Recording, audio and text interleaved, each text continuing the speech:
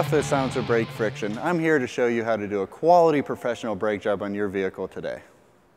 When it comes to aftermarket brakes for your vehicle, there's a million choices out there, but beware of cheap imitations. If the price is too good to be true, it probably is. And in order to maintain OE performance along with a quiet, dependable ride, make sure you buy quality brake pads. And we recommend Silencer brakes. Silencer pads are BEEP certified, which means they are independently tested to perform to federal motor vehicle and safety standards. And they are specifically formulated to match original OE fit and performance requirements for your vehicle. The pads come neatly packaged and shrink wrapped. They are chamfered and slotted where OE requires. They come with a premium alloy shim. They come with abutment clips, brake wire sensor where required, and Moly Lube. As an added convenience for your professional shops, it also includes a window hang tag with customer break-in procedures. And for your do-it-yourselfer, we have step-by-step instructions. Today we're working on a late model Camaro. The first step in a quality professional brake job is a quality inspection. You always want to inspect your rotors, inspect them for cracks, hot spots, rust.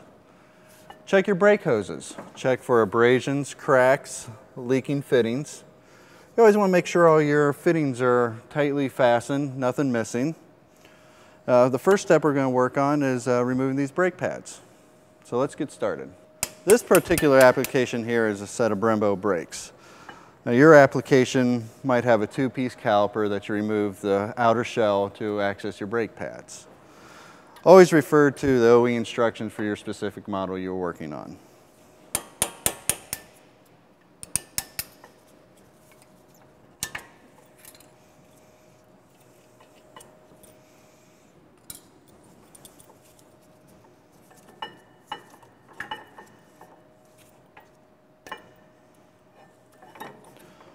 After removing your old brake pads, always inspect the surfaces. Look for any abnormal cracks, rocks, anything that might have been stuck in the pad that could have scored your rotor. After removing the caliper, always make sure you support your caliper properly. That way you are ensured not to damage the brake hose. Now we're going to go ahead and inspect the rotor for runout. Make sure it's true. If you had pulsation issues, you'll find out if you need a new rotor or a new hub at this point. This rotor checks okay. Please refer to OE specifications for your particular application. If the runout is too extreme, usually 6,000 to 7,000, you'll need to replace or resurface your rotor. Always double check the thickness of the rotor to make sure it falls within minimum machine thickness. If the rotor is too thin, this could cause brake pulsation or brake fade. Now we're going to remove the rotor and inspect the hub for cleanliness. You always want to make sure you remove all debris, rust, high spots from the hub face and the rotor back.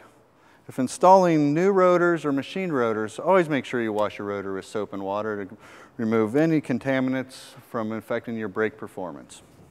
Now after we've cleaned up the hub surface, we're going to spray an anti-rust inhibitor on the hub assembly. Now you want to make sure if you have an index mark, index it correctly to your hub so you can retain it properly.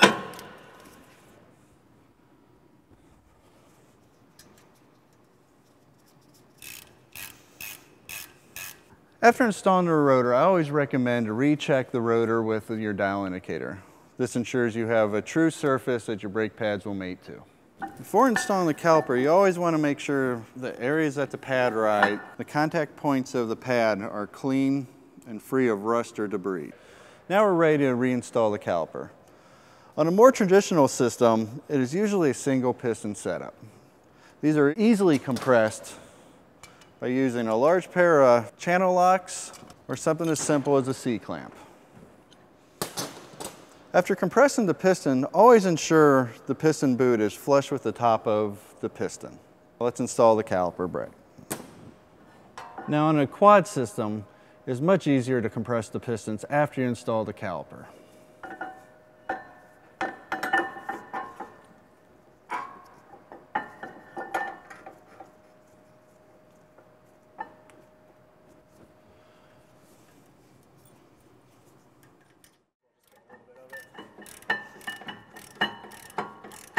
Now that the caliper is installed in this particular setup, we are ready to compress the pistons.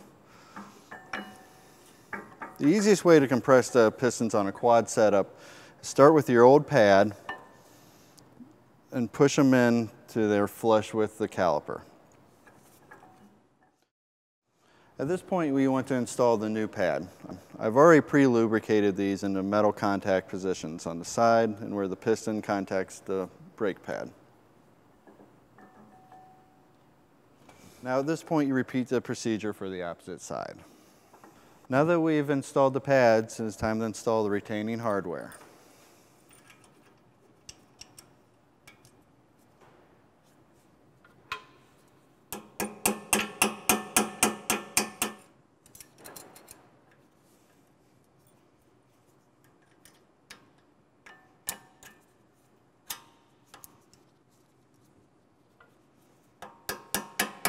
Now that we have our pad retaining hardware installed, it's time to double check our work. We're going to reinstall the tire.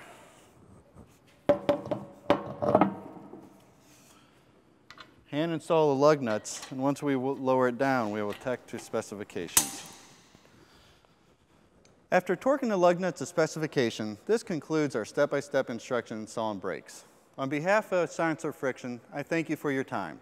And for more information on our products, please visit our website at brakeandenter.com.